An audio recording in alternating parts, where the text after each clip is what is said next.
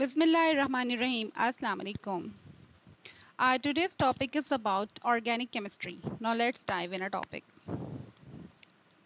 In 1828, Fredrick wohler, a German chemist, converted ammonium cyanate, recognized as an inorganic compound, into urea, an organic compound found in human urine. It is ammonium cyanate. It is an inorganic compound. When it is heated,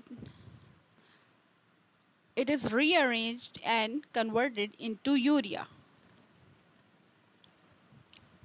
Wohler laboratory synthesis of urea from ammonium cyanate dealt a mortal blow to the vital force theory of organic chemistry.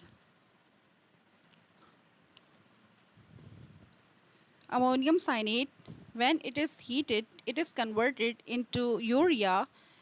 Urea is the first organic compound synthesized in laboratory.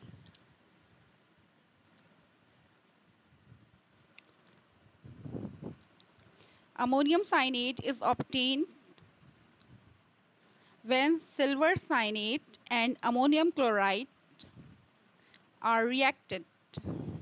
These both are inorganic precursors. When they are reacted, they form ammonium cyanate, NH4 positive and OCHN negative. When it is heated, it is converted into urea.